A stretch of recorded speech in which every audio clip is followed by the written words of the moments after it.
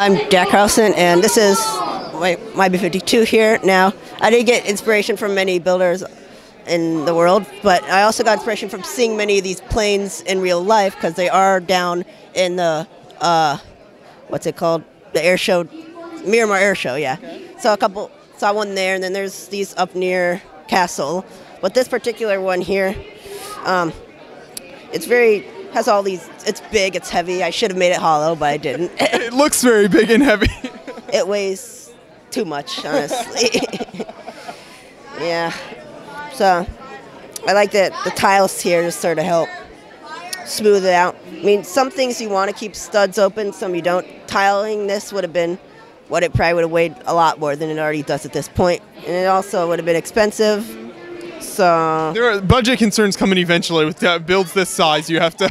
We're sort of scraping rock bottom when we did this a few years ago, so we were getting sort of desperate. I mean, the cockpit, some of the cockpits are built in here. I'm not going to tear it apart, but you can probably see some people in there.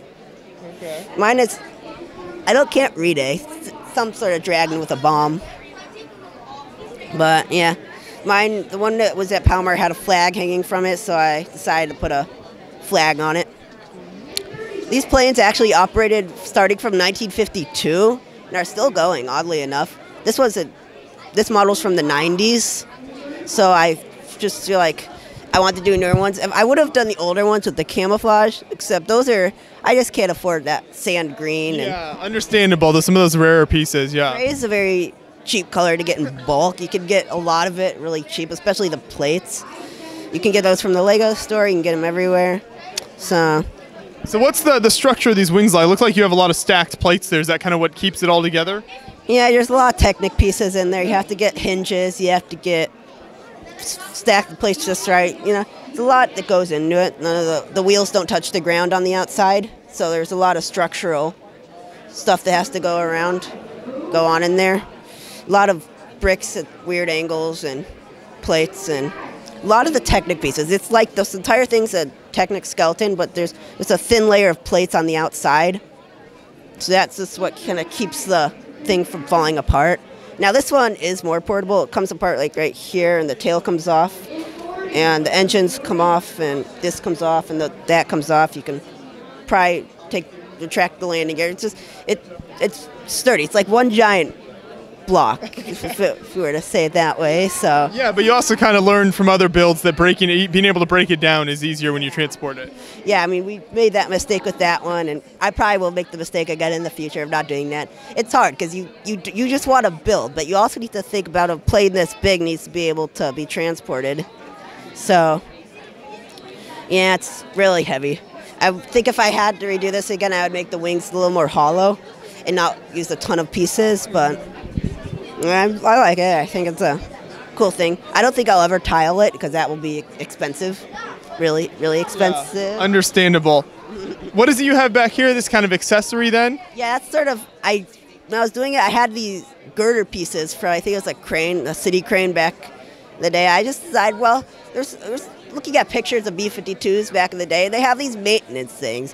Now, since we're on the edge of a table here, I can't put it back where it usually is, or the tail. But I just have a guy taking a picture of some of the sensors and lights in the back, the drag chute. So, yeah, I think that's a cool accessory to go with the plane. And do you know how wide the wingspan is on this? This thing is so huge. I don't know. It's hard to measure it because it has the swept wings, but maybe about 5 feet. Okay. That's incredible. I think this is just an amazing build here. So yeah, that's when you have all these builds you have here at home. Do you just store them built like this, or how does that? We have a bunch of IKEA tables, the gray tops. So I love those. It goes with these two. We have them all sitting out and assembled. We somehow have enough rooms to have all of them. So that's the miracle in and of itself. But yeah, whenever I see something I don't like about it, I think of how I could fix it, or if I really don't like it that much, I just rebuild it.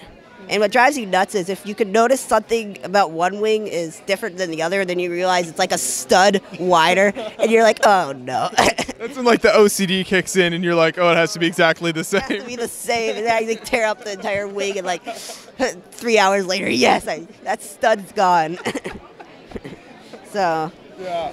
The struggles of being a Lego builder there. Yeah, and I don't use glue in this because, I mean, there might be a little down here because these engines need to be able to withstand people touching it. But other than that, there's no glue holding up the landing gear or the wing structure. That was sort of important to me.